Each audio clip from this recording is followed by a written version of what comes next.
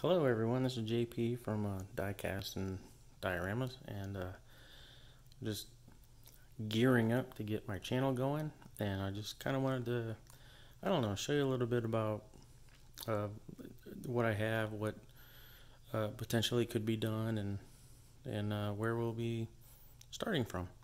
Actually will be, I've been building these little modules for a hobby desk that I don't have yet. Because I already had the wood, but I don't have the wood for the desk. So I'm using this temporarily, and I do have one of those fancy green cutting mats. I just don't have it down here right now. But let me just kind of show you a little bit of I don't know, some of my junk, and then some stuff that I have. Not really sure why I shoved all this stuff into a bag, but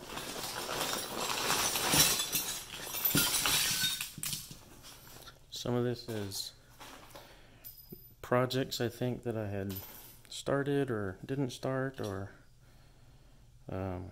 had ideas and gave up on them, like this Hummer that I cut in half. Don't know why. Diora 2. Got wheels in here. I think this was just a bunch of stuff that I either found or just got left out.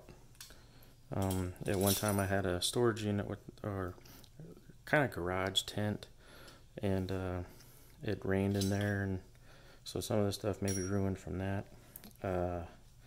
These I think I don't know.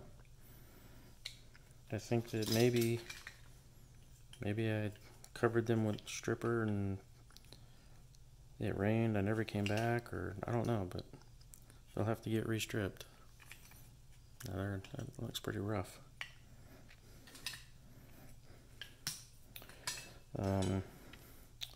59 Chevy Impala. Again, I may have just bought that for wheels. This was one of those, I think there were the Jesse James cars for a while, where it was, you push down on it and it was a low rider, and push again and it's not. It's a regular sized car. A Whoppers Chevy Nomad. Yeah, I think that's a Cockney cab.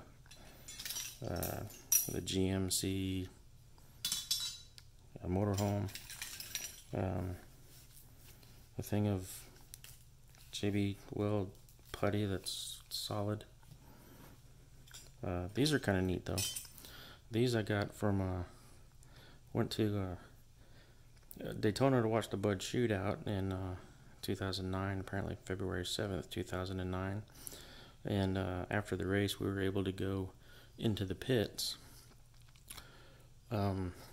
I think there was a concert after, and while we were going down into the pits, we went past Kevin Harvick's stall, Happy Harvick, and they were sweeping it up, and they were handing out these lug nuts. So these actually came off of his race car, and it says right here, February 7th, 2009, Bud Shootout, winner number 29, Kevin Harvick. So those are pretty cool.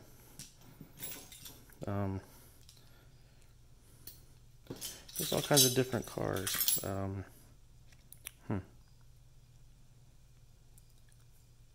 Don't know. Lots of tubes, which always come in handy. I think I used most of these to hold Hot Wheels while I was painting them. That's why they're flattened and crimped. Of course, I grabbed one that doesn't. 2, 3, whatever. Where it has the casting line, and just that's how I would hold it. I have better methods now. I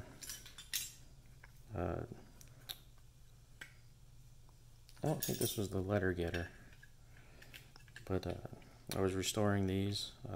Did one, I apparently didn't do the other. Don't know where this came from. It's a pencil sharpener, actually.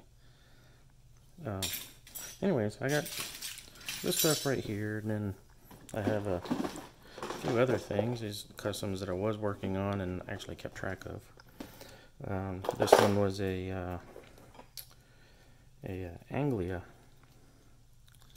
An Anglia that I was turning into a semi-truck, and put the body together with JB Weld. I don't know how well you can see that, but that was how I put it together. You can almost see the JB Weld inside. I need better lighting, but I was making it into a semi type thing, and was gonna hook this trailer to it, and of course I had these nifty NASCAR tires on there as well. That project didn't finish. Some fenders I guess I thought I needed. This one was the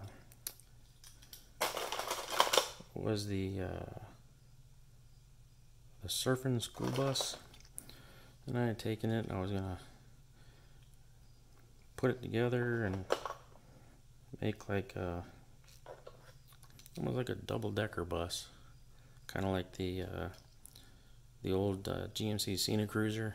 I was gonna do something like that, and so that's probably a project that I'll be working on. And of course, you know, this is how every postal truck should be. You know, that was another project I started on but didn't finish.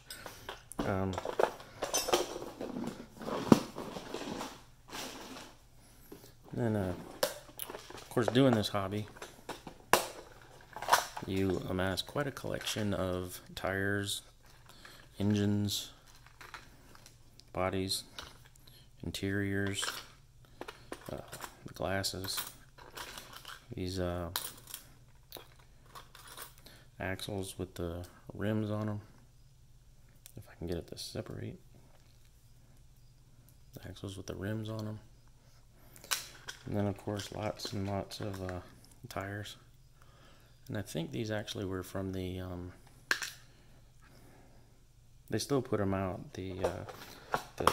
except these were Johnny Lightning actually, but M2 puts out those M2 Garage cars. That's what these were, except Johnny Lightning. Just other things. It's old. Some stuff is old. It looks like a Sam Walton truck, but it's way up. These things are always good to have. Good for holding small parts or doing dioramas. It's good for like the sand or the grass or whatever you're gonna spread out.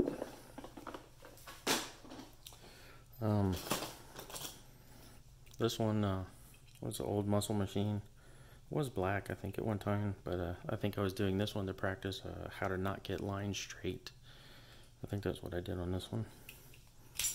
Of course, this is just another box that's not much different than this pile right here.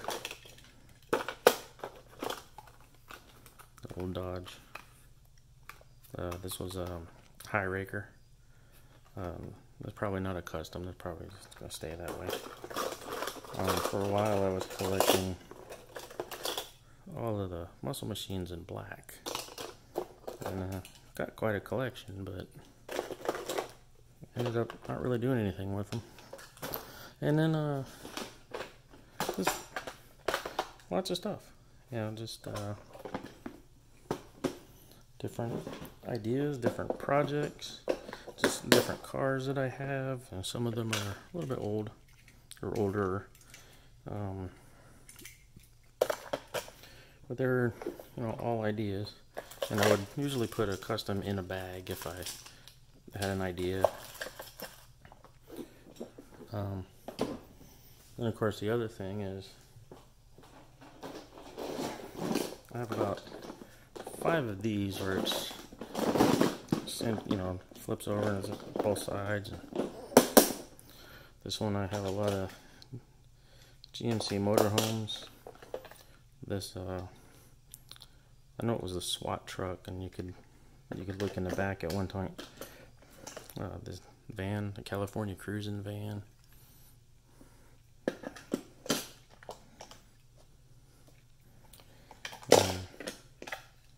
station wagon.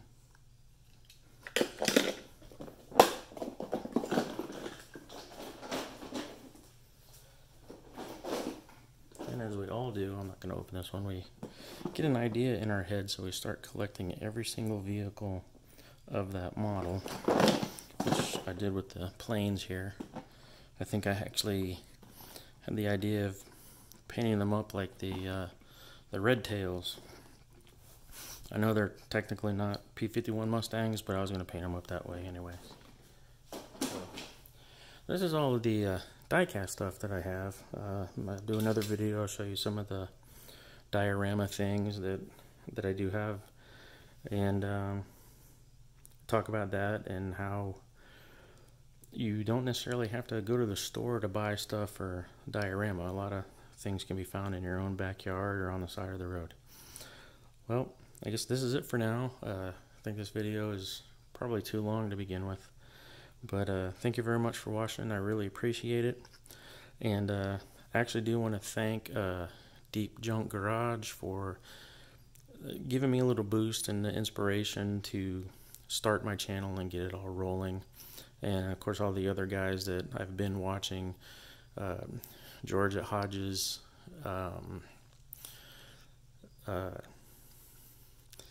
Keith at I